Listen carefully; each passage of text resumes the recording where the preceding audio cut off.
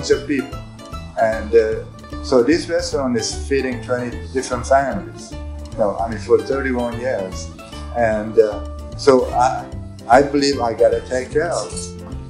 I had seen this location before. I liked it, and every time I came, somebody had already rented it. Finally, one time I didn't see anybody in there, and I looked for the landlord. I found the landlord because there was no sign or anything. I called him up. I said, "Hey, I'm interested." Then the next thing was, how am I going to get the money? I decided to work 3 jobs from 6:30 in the morning until 9 in the evening and weekends. And I cut down on all the unnecessary consumption like beer, wine, soda, etc. and saved every penny. And that's how it started. Yeah. It was only this side, not the other side. I had about 1,000 square foot, and refrigeration here, 3 tables, that they were not up to my taste. So I redid the whole thing. Part of the hardship was, we're sitting here waiting for customers at the beginning. Nobody would come in, not even one person all day long. We tried not to let that bother us. I kept telling the employees, we have good food, good service, they will come. We have good food, good service, they will come, just repeatedly. And that's what happened. It was people who came in, and they came the following week, and just gradually from, average $120 per day in sales, we went up, tremendously here. We love what we're doing, and employees are happy, and we try to make every customer happy walking out the door.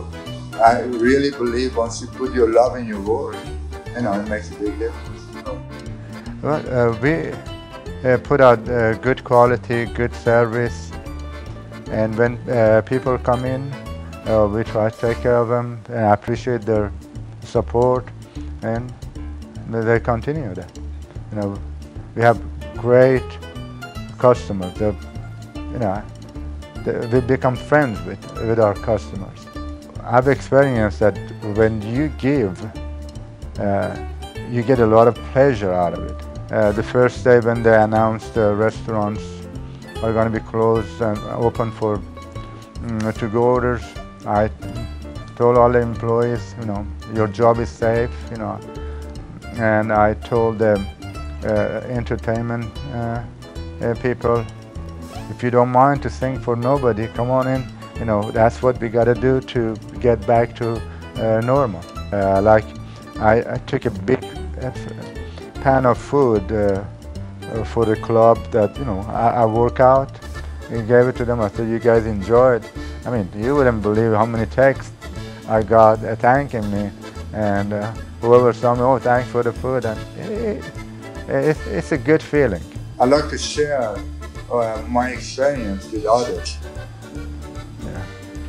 Like if somebody asks for a recipe, I give it to them. I tell them all about my experience, and I tell them some words of encouragement. I said, keep practicing. I said, we've been practicing for years, so you practice a few times, you'll get the hang of it. Life is all about giving and receiving. Giving is better than receiving. And every year we do something different. We add something. We spend money on it. A couple of years ago we spent, $100,000. And a few years back, we did another $100,000. And it all comes back, because you respect the source that earning you money. And this is 31 years later, and it's been a good ride. Yeah.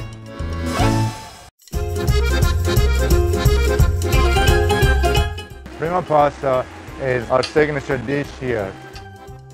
I came up with this idea to mix all these vegetables, a lot of garlic and basil that pesto sauce had. I'm not a big fan of pesto sauce myself. And it turned out real good and everybody loved it. It's #1 seller here. We usually make the prima pasta with angel hair pasta. And sometimes, people ask for bow tie, penne, regular spaghetti. However, fettuccine, linguine, garlic, basil, tomatoes, sun-dried tomatoes. We add salt and pepper and Parmesan cheese and pine nuts, and you can taste the freshness in the food.